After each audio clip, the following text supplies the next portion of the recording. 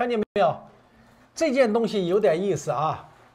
我们首先说说它的来处吧。这是欧洲的，欧洲什么地方？这是个？哦，这是个人名啊，一个人的收藏啊，是1922年到2000年从他们家里流出来。这是多少年？78年，在这个人家里边收藏，啊，收藏了78年，最后流出来了。那么这件东西呢，是上个世纪70年代到90年代以后从家里边传出来。那么这件纹饰我们找到了明代万历时期的木刻版画。来，我们把它切换到这个，给我们一个照片。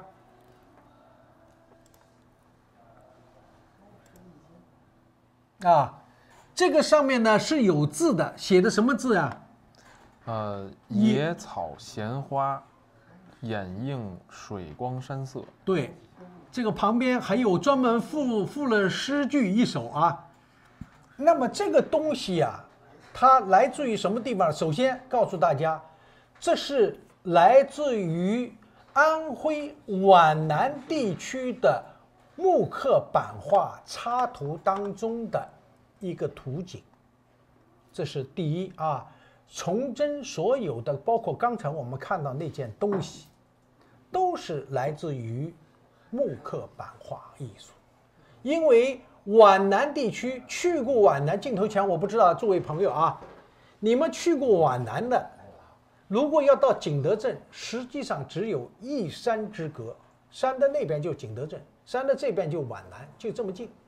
所以皖南的木杆艺术啊，版画艺术啊，对我们景德镇的这种绘画题材、构思以及线条都有决定性的影响。这个历史我们要学的啊，要不然笑话了。那么这就是相互之间的一个文化的一个传递关系。那么另外我们看到了，你看这幅版画，这个版画上的线条和我们上面的这个人，你看见没有？两个人骑着马，扬着鞭，还在边说边谈，对不对？这是施乃安写的一本书当中，这叫什么书呢？戏文叫《幽闺记》啊。明代的施乃安写的一个《幽闺记》这本书里的一个插图，这个正好是那个插图当中的一个画面。哎，镜头可以推进一点啊，推进一点啊。我们再看一下后边一个书童，后边还背这个东西。我们这也有打这个闪，我们这上面也有。来转过来，我们给大家看一下，我们这个童子和这个书上的童子是不是如出一辙？先看这两个人正在聊，跟版画上的是不是相类啊？大家看一下，手握马鞭，闲庭信步。哎，闲庭信步，哎，悠哉悠哉，有说有笑。哎，有说有笑。这是这个《幽闺记》当中的啊一个画面啊，版画当中就这样啊，明代万历的版画，哎。看见没有？后边一个小书童，一个书童，一个随童啊，有一个啊，有一个背着伞。我们这个版画上面也有，哎，是吧？上面这个有扛着伞的是吗？对，这有一个扛着伞啊，扛着伞的。那么，所以这个整体的画面基本上是一样的，啊，基本上是一样的。所以这就是说，木板艺术对我们景德镇陶瓷绘画艺术的相互之间的影响，啊。是客观存在的啊，大家呢一定要搞清楚，这是一个问题。那么第二个问题呢，这个箍这个造型啊，这个我们耿先生过去早就说过，这种造型啊，发源于明代的崇祯，然后到了顺治、康熙，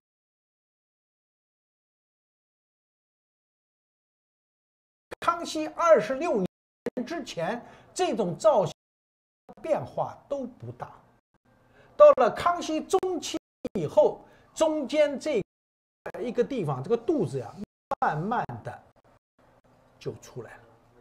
到了后来，我们再看那个箍啊，我们有的人把它叫凤尾尊，就是它有肩膀有肚子了，上面是个喇叭口啊，就像那个凤凰的尾巴挑起来的。有的人把它叫凤尾尊，实际上它就是叫花箍。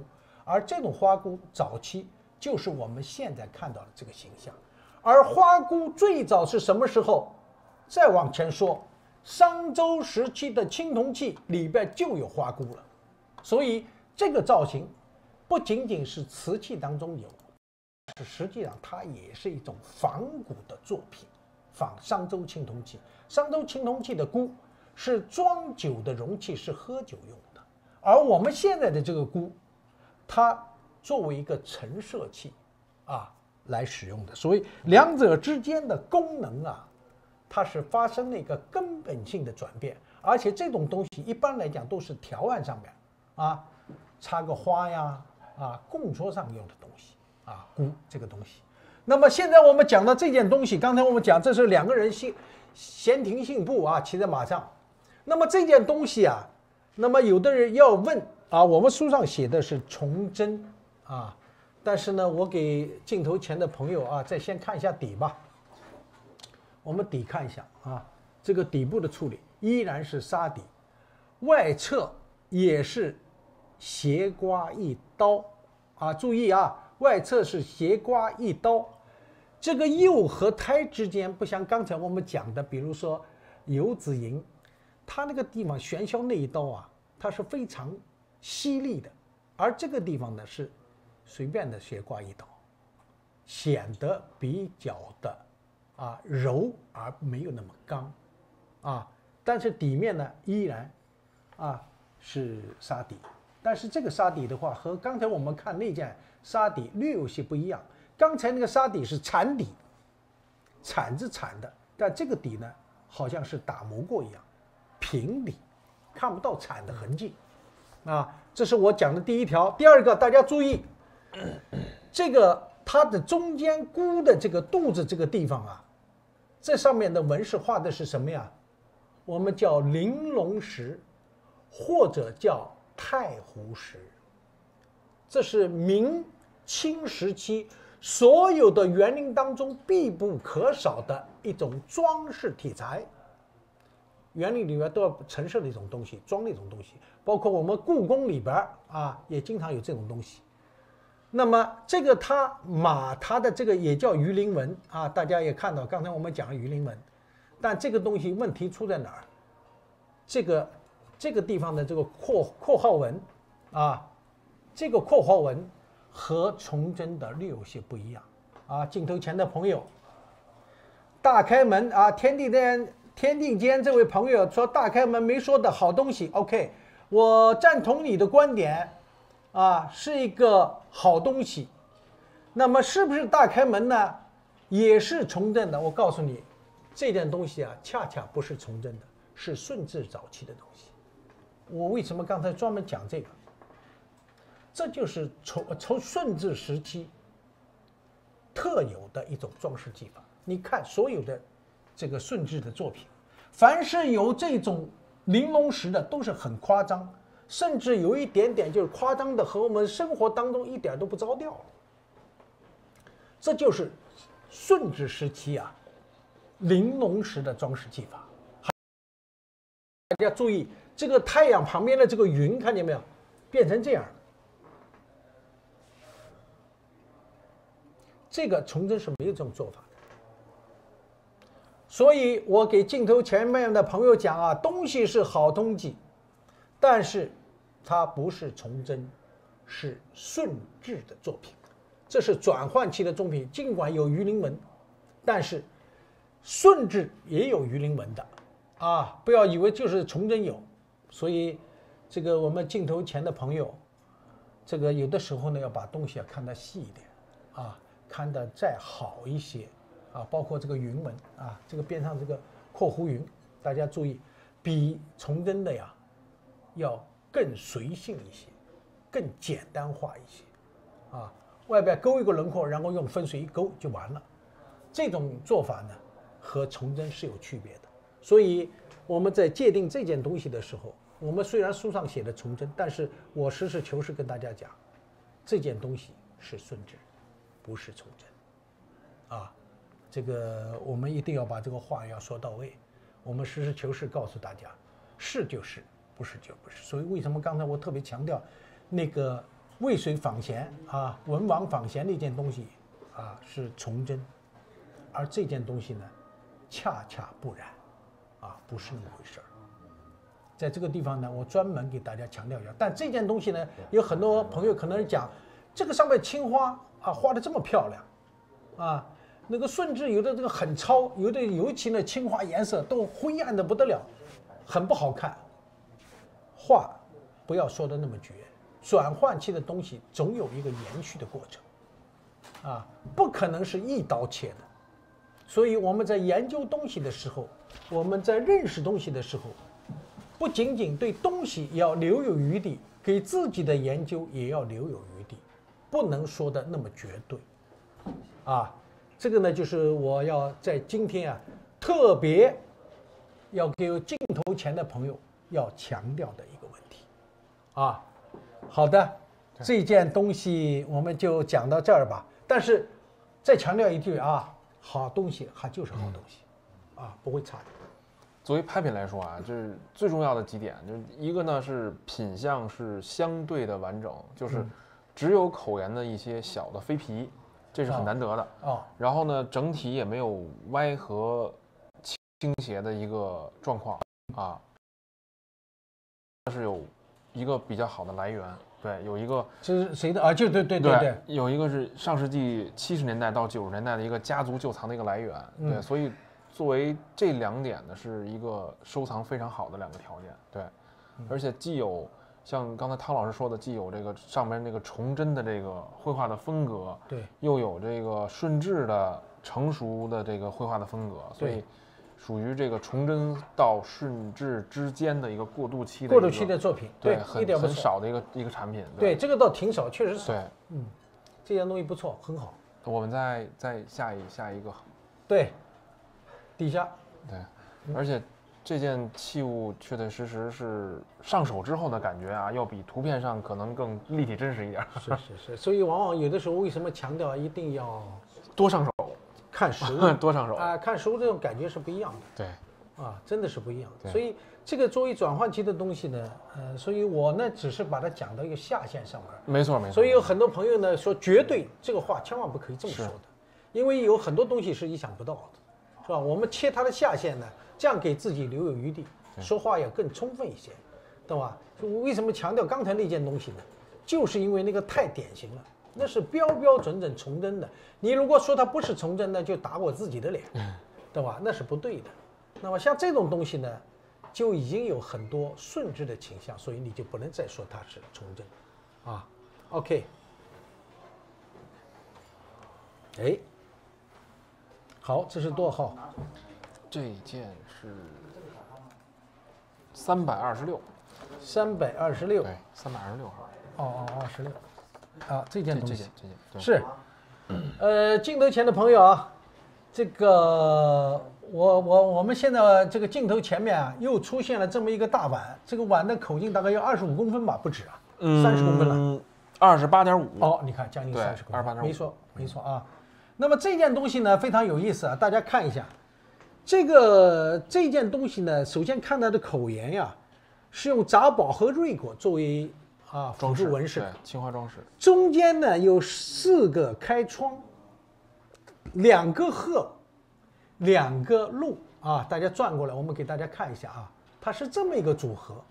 我们讲鹤鹿同春，那这个题材呢，应该是与这个有关系啊，是贺寿用的。你看，这个实际上这个鹤呀，有一点点像什么了，都有点像露丝了，都不太像鹤哈。有点意思啊，但是它就是这个时代的特点，有点简笔那种感觉。简笔，就是这样啊。但是我们反正转起来给大家看啊。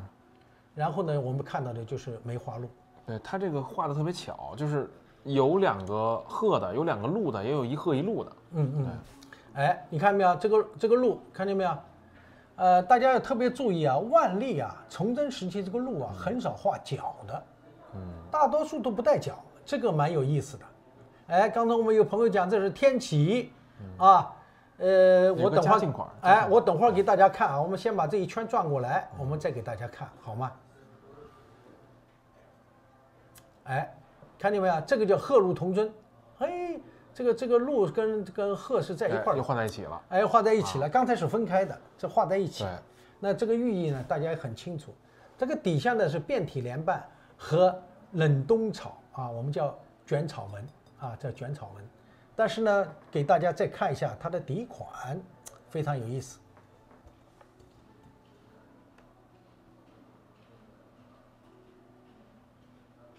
双圈6字楷书，2行款，大明嘉靖年制。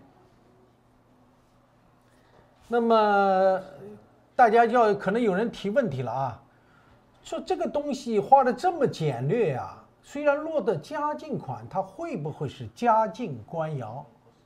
我这儿肯定的告诉诸位，这就是嘉靖官窑啊，就是嘉靖官窑。好，我们再给大家看一下它的晚星，晚星里边很有意思啊。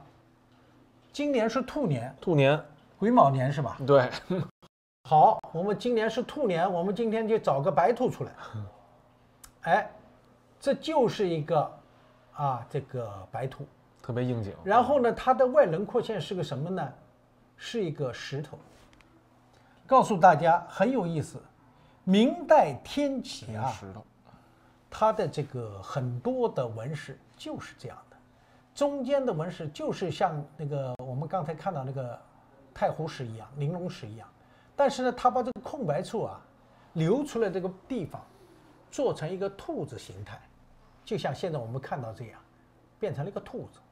所以刚才有一个朋友，哎，这个是天启，好眼力啊，这个朋友真的眼力不错啊。那么实际上呢，有人讲是晚明寄托款，它完全没有这个必要啊，完全没有这个必要。为什么这么讲呢？我们大家搞陶瓷的可能记得有一个说法。叫什么呀？官达明烧。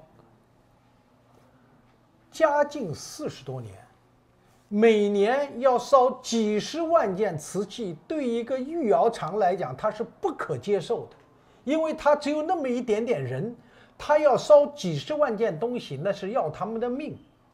这个炉子要烧了爆炸呀，它是完成不了的。怎么办？只有一个办法。景德镇的窑主很多。我先去挑，张三李四王二，谁们家烧的东西好，成功率高，我就把东西放到他的窑里帮我代烧，而且代烧的条件有一条是至关重要的，必须把你窑里的窑味最好的那个地方给我，我官方用，就算我征集了这个地方，景德镇人叫这个地方叫什么呢？叫方寸地，就是这个地方只有1米见方，每一个窑里面只有1米见方的地方，它的窑温压啊，这个还原气氛是最好的。如果把这个东西放到这个位置上烧，一般它的成功率是极高的。而每一个窑主他想发财，烧最好的东西也是放在这个位置上的，他才靠这个能挣到钱呀。但是呢，没有办法，官方征集他也不敢抵抗，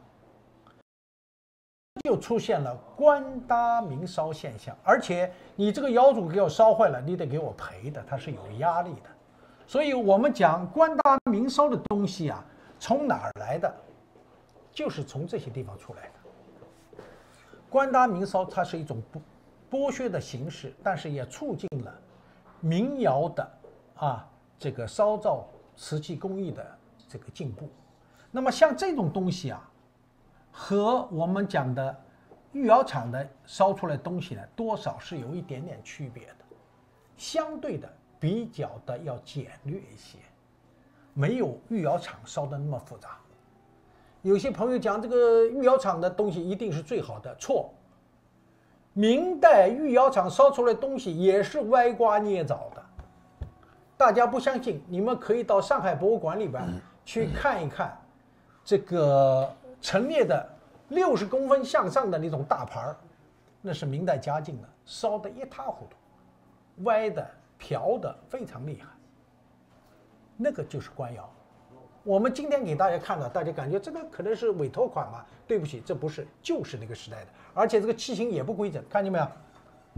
这个是有点变形的，这件大概有那么1 1厘米的一个，哎，有一点点变形的，而且大家再注意一下这个圈足上的火石红，给我们一个近镜头。这个地方的火石红啊，是明代瓷器当中最常见的。官窑是这样，民窑也是如此啊，民窑也是如此。我们这个，你看这个边上的火石红非常清楚，啊，说明一个问题是什么呢？这个台的陶炼，这个台的这个陶炼技艺啊，还是不是够纯熟，对里边的杂质去除呀，还是有一点点技术上的问题。所以胎里的陶炼不够精炼，里边的氧化铁含量就会增加。那么在2次氧化以后，就会出现火石红现象，我们叫胎的吸金，铁的吸金，就是这个道理。所以这种东西呢，找在手上只要一看，明没错，但是呢，这个明啊，明的有意思就在于它底下用的是大明嘉靖年制款，因为我们要知道，刚才讲是不是晚明寄托款？说老实话，明代对这些要求还是比较严格的，不会的僭越的。它可以用，比如说长命富贵，我们这儿有一件是长命富贵款，万福优同，万福优同，哎，这个什么金玉满堂这一款都可以写，但是你随便写官窑款，这个是要追责的，那是要掉脑袋的。明代还是很明代很严格呀，同志们，不是那么我们想象那么简单，随便可以委托款，怎么寄托款，不是那么回事儿啊。官窑可以寄托，比如说成化可以写这个宣德款的，啊，那么后来的官窑可以写前面款的，但是民窑是不允许的，啊，所以这个地方呢，我特别要给大家强调一下。我们龙哥讲10元，你说的不错，有一点变形，有一点10元，对，有一个角度会有一点有点变形的啊。这个是明代所有的瓷器，官窑、民窑一定要注意，都有变形现象，都有漂的现象，这是正常的啊，绝对不是。我们讲这个一定是规规整整的，如果真正是规规整整，你都要小心点，要认真仔细看。那么这个有没有呢？我们话说的不那么绝对，可能1%、2%可能还是有的，80%、90%是歪了漂的，啊，这个呢是一定是这么个现象，所以大家也不要奇怪，不要用一个官窑不计工本这个概念来衡量一切，那是错的，这要因事啊来认识，符合当时的这个时代特点。对，一定要符合时代特点。对，然后这个作为一件拍品呢，也是非常难得，因为一个是口径比较大，28.5公分，然后失圆的角度也不是很大啊，也是很少有的这个程度。对，然后更重要有意思是，正好是比较应景儿，一个兔纹嘛，中间是一个兔子纹。对，今年就是兔年。然后整体的品相呢还是可以接受的，就是没有一些外力的产生的一些缺损呀、冲线呀、磕碰都没有。有的呢就是一些什么缩釉，很常见的缩釉的现象。对，缩釉现象正常。对，然后底足呢稍微的有一点点小磕碰的现象。对，所以作为一个藏品，作为一个拍品来说，还是比较难得的。对，刚才有朋友问这个是不是民窑都不贷款？这个不是的，民窑也贷款，但是不是落本朝款，啊，就是刚才我讲的什么万福优同啊，长命富贵啊，落这些款啊，那么民窑当中，我们曾经见到过成化落大明成化年造，啊，有这种款的，但是呢，官窑当中用造这种情况呢，是从嘉靖开始的，嘉靖、隆庆啊、万历有的，啊，这个呢是比较特殊的，一般情况下都是用的这种干支款呀，用这种起伏的款呀，甚至把王啊、什么福啊这些东西用到上面，啊，这个是有的，啊。行，这件东西呢，基本上应该是符合那个年代啊，大家不要对它抱有什么疑问，这个是没错的，啊，是明代嘉靖的。